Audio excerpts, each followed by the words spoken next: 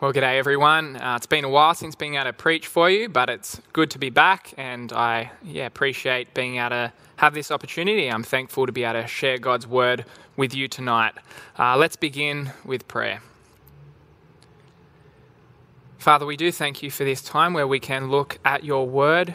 We thank you that you have revealed yourself to us, that you have made yourself known through your word, and that you have made Christ known in your word, and that you have made the way of salvation known to us, God. We thank you for this. God, we pray that you would work tonight. We need you to work in our lives. We need your spirit to bring conviction. I need you, God, to work through me now, and I need you to bring conviction to me, and we all do, God, and I pray that you would do this now. Be working through your word, and may everything that is said and may the conviction that you bring to us, God, be honoring to you, and may it give you glory.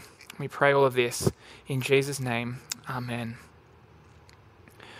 Well, if any of you have ever tried to burn a lamp that has no oil or kerosene, you would know what happens. The wick starts to burn for a little while, and then eventually it fades and crumbles into ash. But a lamp with fuel will keep on burning, and that wick won't burn up unless that fuel runs out. And this is a picture of our desperate need to rely on God. If we don't rely on God, we are like that wick without fuel that will burn up and crumble into nothing. If we don't rely on God and don't work in His strength, then we will perish for eternity. All our hard work will be in vain. But if we rely on God, we're able to keep going. We are able to keep burning for Him and keep serving Him. I don't want to burn up for God. I don't want to burn away and fade away. And I hope you don't either. And in our passage tonight, as we look at John and continue on through John, we're going to see Jesus teach the disciples their desperate need to rely on Him. And we're going to see this for us as well, our desperate need to rely on God. Because if we don't, we will burn out. We will perish. We'll be useless in His service, and we'll be unable to do anything effective. So open up to John 21. John 21, verse 1 to 14. That's our passage tonight. John 21, verse 1. I'm going to read it. It says, "Afterward, Jesus appeared again to his disciples by the Sea of Tiberias. It happened this way. Simon Peter, Thomas, called Didymus, Nathanael from Cana in Galilee, the sons of Zebedee, and the two other disciples were together. 'I'm going out to fish,' Simon Peter told them, and they said, 'We'll go with you.' So they went out and got into the boat. But that night they caught nothing.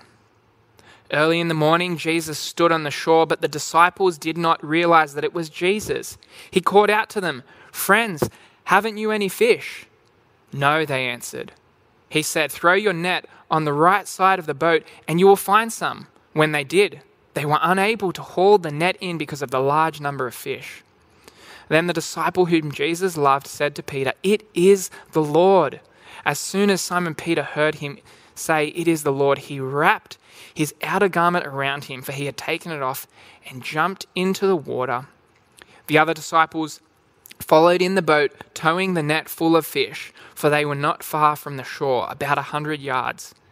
When they landed, they saw a fire of burning coals there with fish on it, and some bread. Jesus said to them, 'Bring some of the fish you have just caught.' Simon Peter climbed aboard and dragged the net ashore. It was full of large fish, 153, but even with so many, the net was not torn. Jesus said to them, 'Come and have breakfast.' None of the disciples dared ask him, 'Who are you?' They knew it was the Lord. Jesus came, took the bread, and gave it to them, and did the same with the fish. This was now the third time Jesus appeared to his disciples after he was raised from the dead." This is quite an unusual story with some odd details throughout it. So what is going on here? What's the big point through this story and all these details? Well, verse 1 shows us, it says, afterward, Jesus appeared to his disciples by the Sea of Tiberias, and it happened in this way. So this story is about to show us how Jesus appears to his disciples. Jesus is revealing himself here. The word for Jesus being revealed or made known or him appearing is used 3 times in this passage, but unfortunately the NIV misses this and only translates it twice as Jesus appearing. And verse 1 then should actually read like this. Have a listen. Verse 1 should read, after this, Jesus revealed himself again to the disciples by the Sea of Tiberias, and he revealed himself in this way. The central theme of this story is Jesus revealing himself. And so as we read this story, we need to learn about Jesus in it. Verse 14 also shows this. As it concludes the passage that we're looking at, it says, this was now the 3rd time Jesus appeared or revealed himself to his disciples after he was raised from the dead. Jesus has already revealed himself twice to the disciples in chapter 20, as we've already seen, and here he reveals himself again. And so the big point here is Jesus revealing himself. But what is he revealing? What is revealed about him? Well, he reveals how he has physically risen from the dead. This story is a clear witness that Jesus is alive in a physical body. Jesus keeps on showing the disciples this as we have been seeing. And as we go through this story, we will see this now again.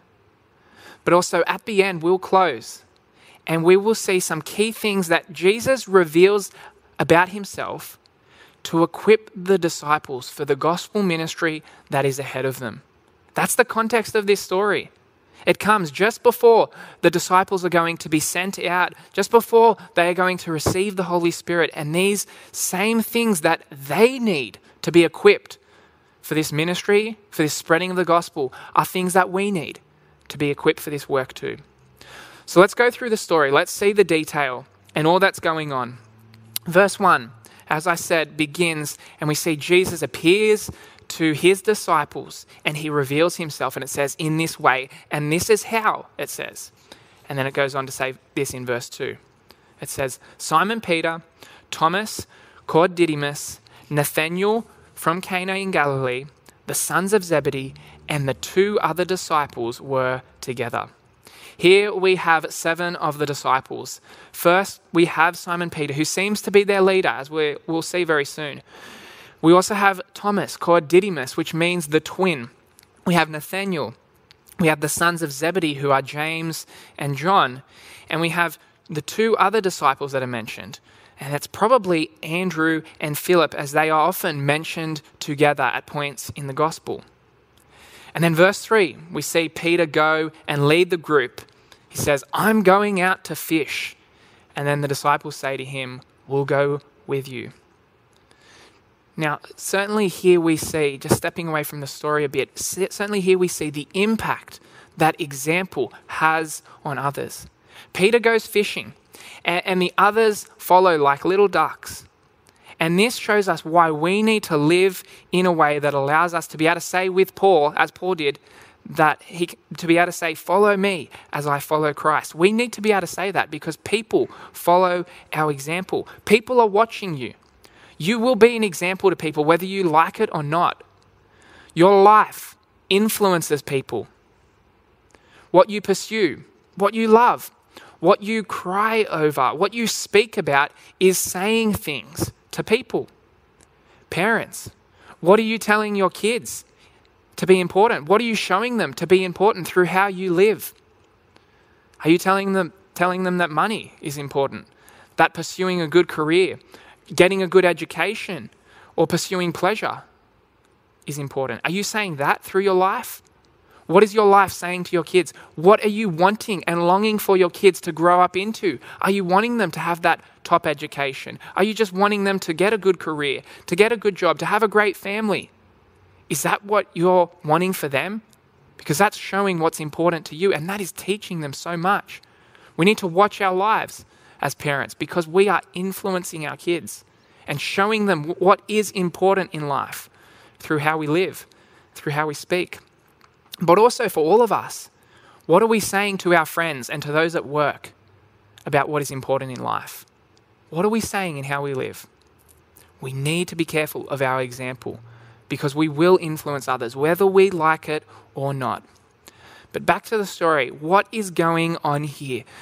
Peter says, I'm going fishing. The disciples follow and go with him. Was it right that they did this? Hadn't Jesus told them to be fishers of men? Weren't they to go out and share the gospel? Are they going back to their old way of life here? Well, some take this here to be a sign of their immaturity and that they are failing to obey Jesus. And some ridicule the disciples here.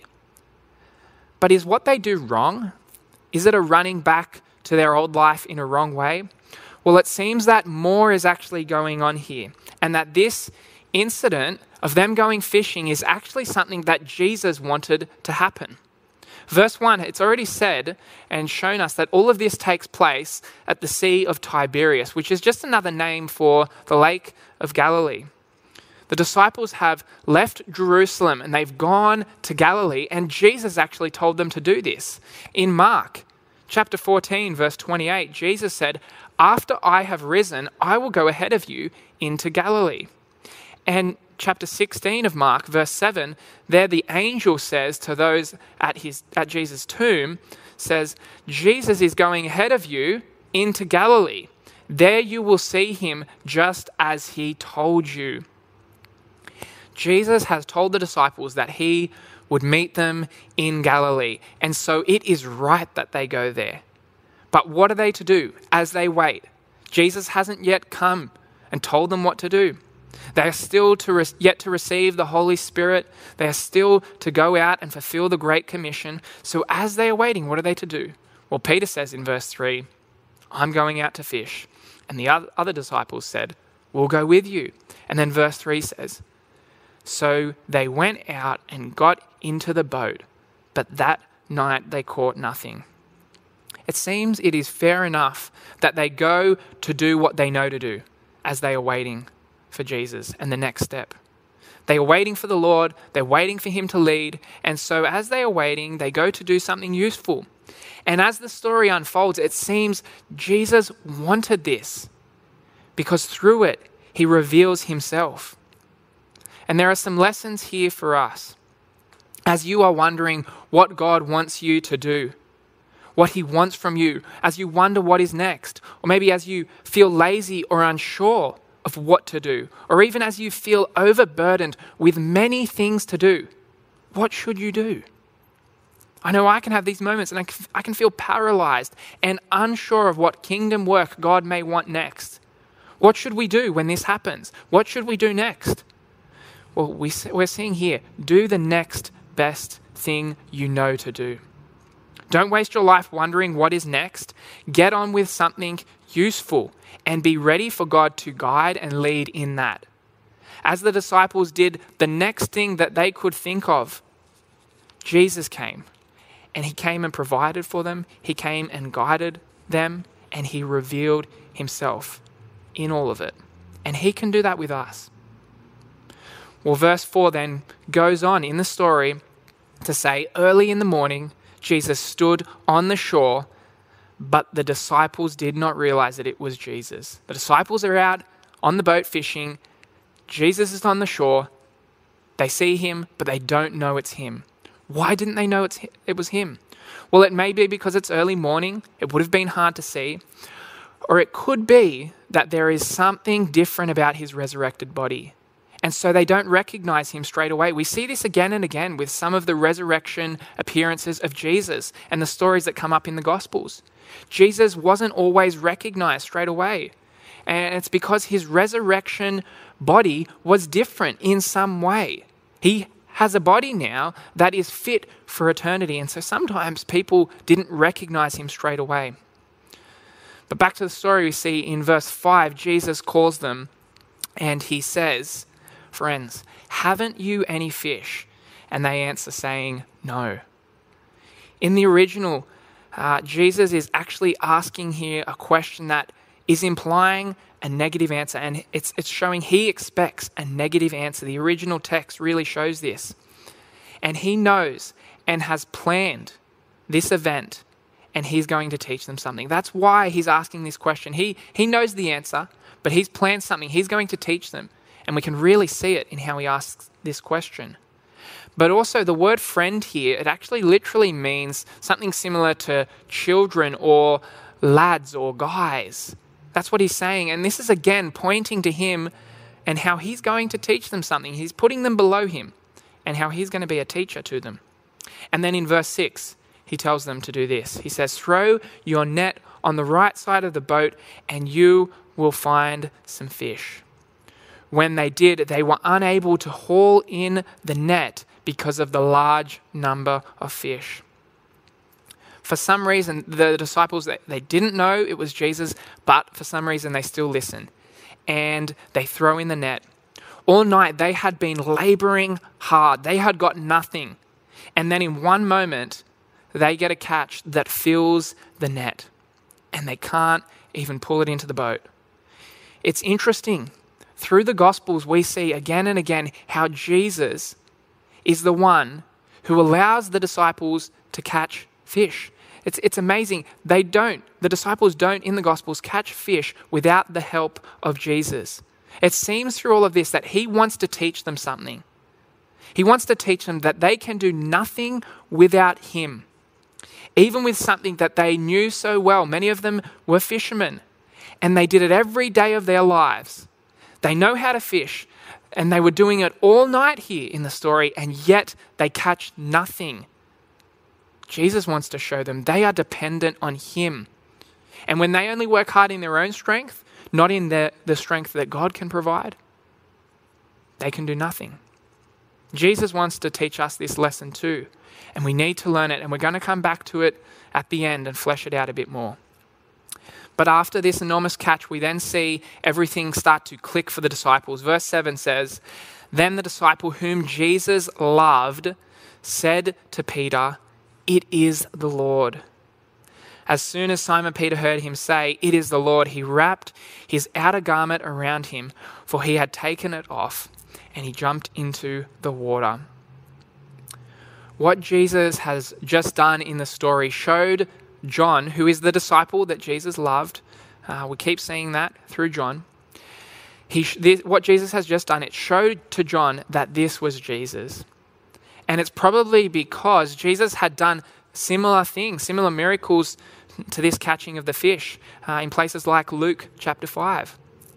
And so when he says this to Peter, that it is the Lord, Peter jumps out. He gets on his outer garment, puts it around his waist, and then he jumps out. And that's because he'd had the outer garment off while he was fishing.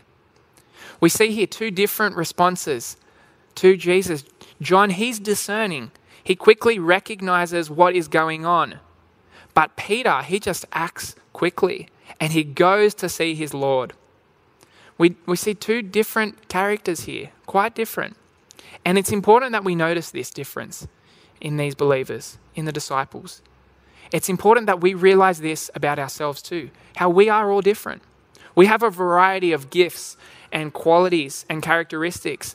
And so we shouldn't be proud. We shouldn't be proud. We don't have it all. We need to learn from one another. We need each other. No one person has everything. And the Christian life can't have someone who is a lone ranger. The work of spreading God's kingdom requires a body of Christians to work together. And we need to not forget this. There are differences in each other, and this is good.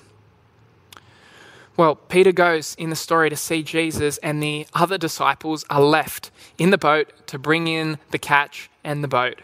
And verse 8 says this, the other disciples followed in the boat, towing the net full of fish, for they were not far from the shore, about 100 yards. That's close to 90 meters. It is interesting here that the story follows those who are in the boat. It doesn't follow Peter and his interactions with Jesus straight away as he swims to the shore. It follows the people in the boat. And this shows us some important details. This here shows us how this is an eyewitness account and that the story is following that account. If it was made up here, this story probably would follow Peter and his interactions with Jesus, and that would be the focal point of the story. But that's not where the story goes. It sticks with the disciples on the boat here in verse 8. And this is showing the eyewitness account, the nature of it being an eyewitness account. And there's also been a lot of odd details throughout the story that have been showing this to be written by an eyewitness. We've already seen the distance given for the boat to the shore. That's been stated already. We've seen the names of the disciples listed. We have seen the fact that Peter didn't have his outer garment on and had to put that on. That's been said. And as well, we're about to see the number of fish here is told in the story. These are quite odd details. They seem to have no place sometimes. Why are they included? What's the point? Well, it's just showing how this is written by an eyewitness, and they're showing us things about this author. These details have been put here, and they've been put here by God for a reason, and to show us how this is written by an eyewitness. As John Bloom says, he says this: God doesn't waste words. Every little detail, even the odd ones here, are important.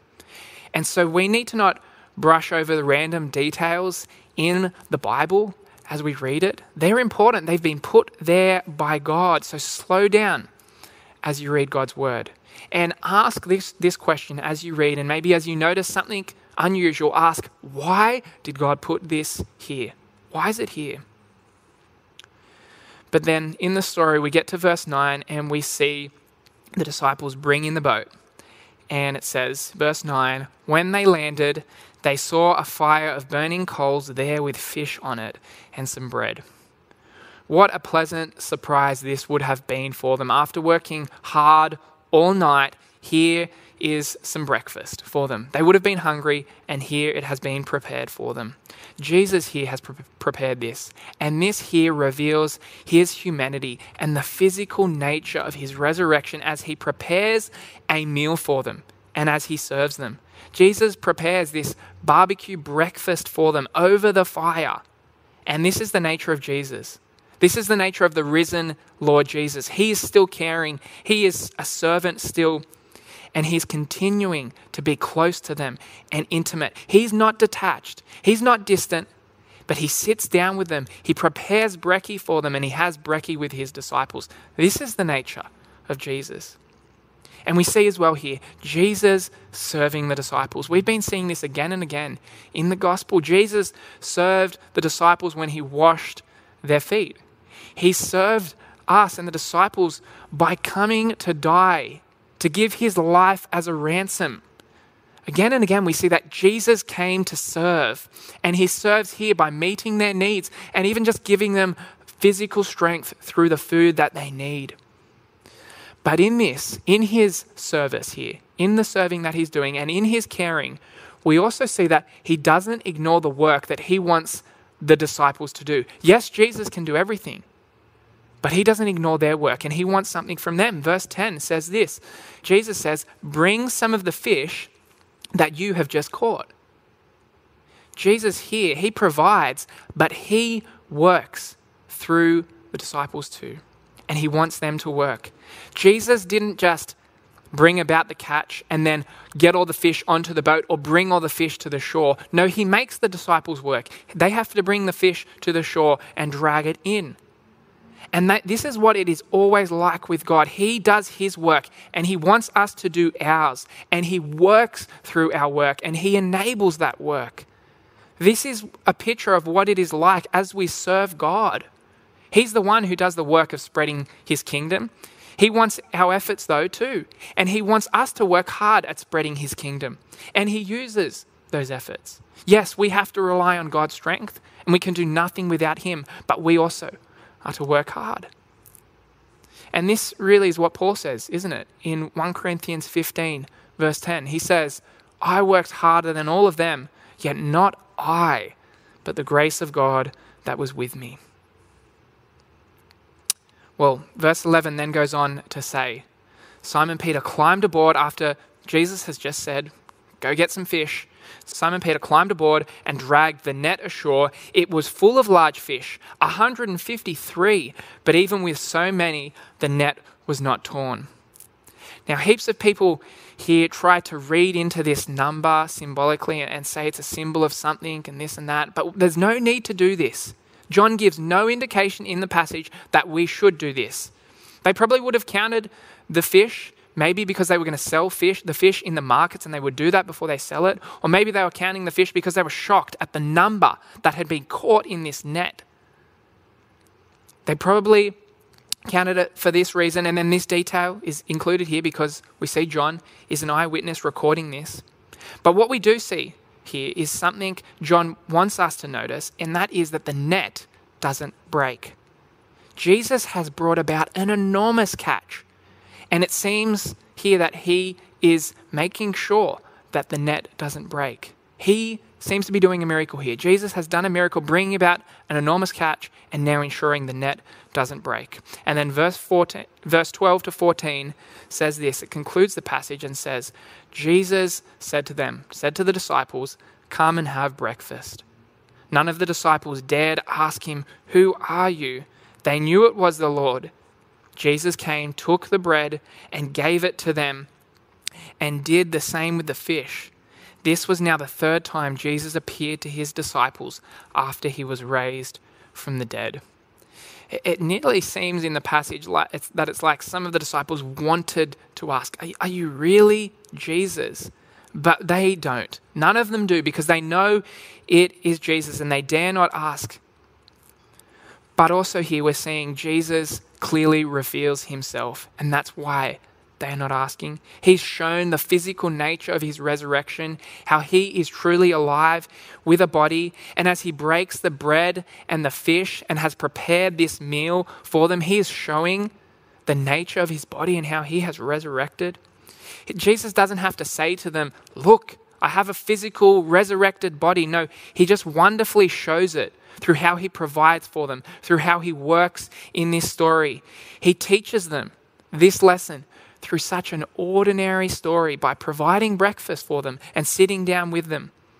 And he can be doing this in our life too, teaching us through ordinary circumstances so many things. He does this in our life too. Well, this is the story here, but we need to ask, what is this story all about? What is its purpose? Well, as we said at the beginning, verse 1, verse 14, both show it is to reveal Jesus. And we've already seen throughout how the story reveals the physical nature of Jesus' resurrection, that he has risen and has a body. But more is being shown here. As I said earlier, we know that it won't be long before the disciples are going to go out. Jesus is about to leave his disciples. It's not long. And he has left them with the call to be fishers of men and to take the gospel out. And they are about to receive the Holy Spirit to do this. And so it would make sense that Jesus wants to prepare them and equip them for this work and strengthen them for the gospel ministry that is ahead of them.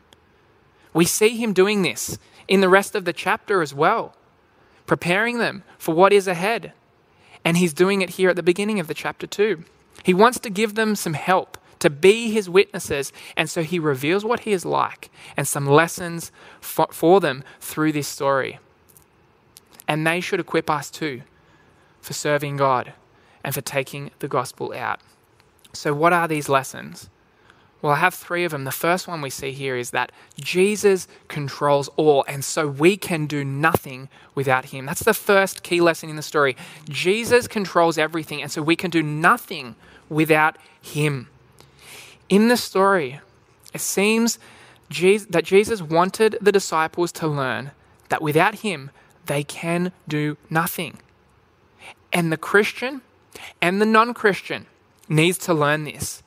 We need to learn that we can do nothing without Christ. Nothing at all.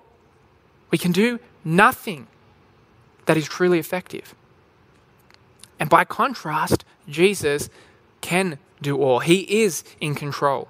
All night we saw in the story the labors of the disciples. They were serving and working hard, laboring to catch fish all night long. And they couldn't catch anything. And then in one moment they get a catch in their nets that they can't haul up to the boat because Jesus fills it. And Jesus wanted to teach them here that they can do nothing without him. Even fishing, even something they know so well, even something they have skills in that they are able to do well, they cannot do it without Christ. They are dependent on him.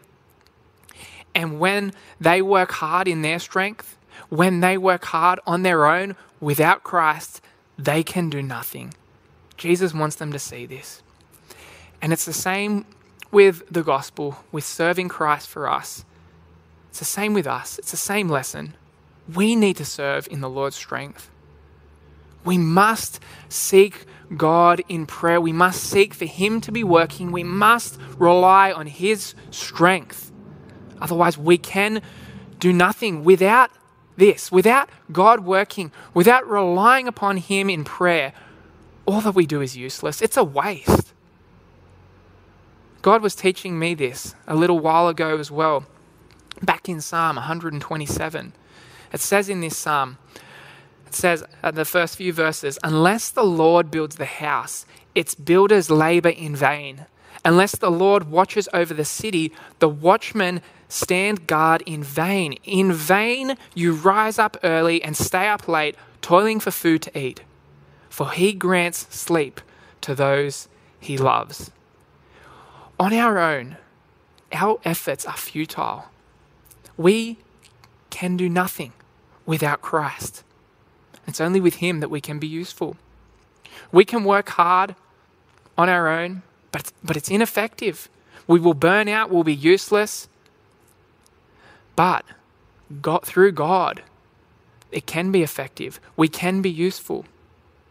And we must rely on his strength, particularly in service and in serving him and in taking out the gospel. Because the work of God is the only thing that can bring about salvation and maturity and revival. So we need to stop doing everything in our strength. We need to stop trying to do it all in our strength.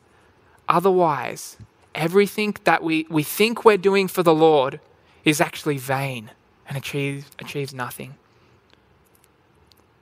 Well, the second big point that comes from this story, and it really does build on this, is that Jesus provides strength. And so we must rely on him. The first one was that Jesus controls all and we can do nothing without him. And now we're going to see how Jesus provides the strength we need. And so we must rely on him. We need to depend on Jesus.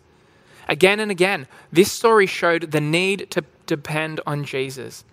As we said, the disciples, they fish all night, they get nothing, but in a few seconds, their nets are filled by Jesus. Relying on Jesus for a few seconds is infinitely more effective than 10 hours of hard labor on their own. Oh, that we would learn this quickly. We need to learn this lesson. We need to stop trusting in self. We so easily run to trusting ourselves. We run to trusting our abilities, what we can do, the knowledge that we may have, our gifts, our talents. We rely on self so much. We rely even on our jobs, maybe what our family might provide for us. We rely on our savings. We rely on what this government might provide for us. But do we rely on God? We need to stop relying on self, but rely on God and not all that we can do. And Jesus has been teaching this again and again in the story. He's been showing how they need to rely on him. He's been showing it as well as he provides bread and fish to the disciples. He's provided an abundant provision for them, and he provides strength to them, and he serves them. And in this, he's showing them that they need to rely on him. And how he deals physically here with them in this story, how Jesus deals with them in this story physically in providing and serving and caring, is the same way that he will deal with them spiritually as they go out to take the gospel out. He will provide all that they need to be fishers of men, to spread the gospel, to mature people and disciple them. He will give them the strength that they need. And we need to learn this lesson too. We need to learn the lesson that we must rely on Christ. That's the only way we can be equipped for God's work. That's the only way we can serve him. God must give us the fuel that is needed to keep the light of the gospel shining and to spread that gospel. He must give us the fuel. He must provide that energy that is needed. If he is not working, it will be useless. And as well, he must be relied on. God must be relied on for someone to even be saved. We know this. We know that we must rely on Jesus to be saved from our sin. The disciples, again and again, they've been shown how they are incapable, they are helpless and weak on their own. And this is just a picture of us in our sin, isn't it? We can do nothing. We cannot save ourselves. We are weak and helpless. As the hymn writer says, nothing in my hands I bring, simply to the cross I cling. We are hopeless on our own. We can do nothing like the disciples to save ourselves. We need Jesus. We need to trust him. And we must trust him because he can abundantly provide what is needed. His death on the cross provides all that we need to be saved and forgiven, to be brought back to God who is good. So we need to rely on Christ. You need to rely on him. You need to give up that reliance you have on all your efforts, those useless efforts, all that you can do. Give up that reliance on those things and cling to Christ. And then finally, the third lesson I want to draw from this passage is that we see Jesus serves his followers so that we can serve him, so that they can serve him. As we said, Jesus came to serve. He came to give his life as a ransom to save. And he goes to prepare a place for us so that we can dwell with God forever. He served the disciples. He washed their feet. He served them breakfast. And he is here to help us. He wants to help us. He serves us. And he helps us and cares for us as we spread the gospel. We need to realize this so we can be bold in spreading the gospel. Jesus serves in so many ways and cares for us and provides. And so we must serve him. You may be in a season of being unsure of how to serve God. You may be overwhelmed by all that there is to do. But you need to realize that you have Jesus to trust. All authority has been given to him and he is with you to the end of the age and you can trust him. He has a plan. He is in control. He is serving you and he provides the strength we need to serve him. Let this enable you for his service as you work hard in the strength that he can provide. And don't work on your own strength. Don't do everything relying on your abilities and your gifts and your thoughts and your knowledge. If you do that, you'll be useless. Everything you will do will not be effective. You will be like that wick on the lamp that has no fuel in it and you'll light up for a little bit and it'll seem like something good is happening. And then you'll burn out soon after and crumble up into nothing and perish. You must be fueled by God to enable ministry, to enable your service of him, to enable a life of holiness lived for him. You must be fueled by God and be strengthened by him. So rely on God. Pray to him. Rely on him through prayer. And rely on the firm foundation of his word. And realize this.